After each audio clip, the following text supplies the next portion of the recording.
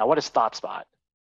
ThoughtSpot is a platform for self-service analytics, so it falls under it meets all those requirements of what we consider best of breed from a self-service perspective, and we also consider it a search analytics platform.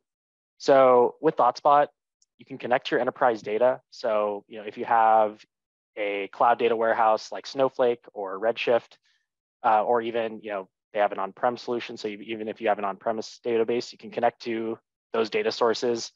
And rather than say developing a dashboard, and we'll talk about this in the demo, the sort of core of ThoughtSpot is the ability to search your data in a human English-like syntax.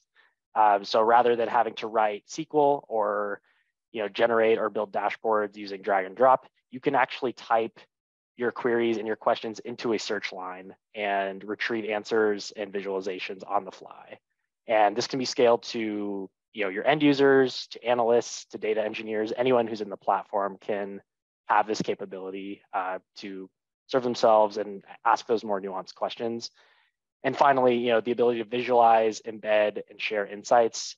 Visualization, as we'll see here in a little bit, there's a ton of visualization options in ThoughtSpot, and you can also embed it. So a big component of ThoughtSpot is that you can externally embed it into your business application that can be used by external users or internal users, and you can customize which actions users can take on that data.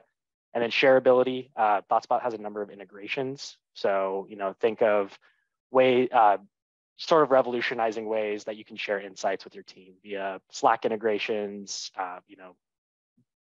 Salesforce, right? There's a myriad of ways that you can share data using ThoughtSpot. So again, search-driven analytics, the sort of core tenets here are that your key business questions, rather than needing to build a dashboard to inform that, you can actually ask and type in your queries in a search-like experience and syntax. Answers to those key business questions are highly flexible. So you can either have that arrive in the form of a table or an export, or you can choose to build a more bespoke custom data visualization. So bar charts, everything you would expect in a good BI tool. And past that, your answers can be those answers that you're typing in via search. You can drill into, customize, save, and share with other users, and you can revisit them, and they'll update as your live data comes through.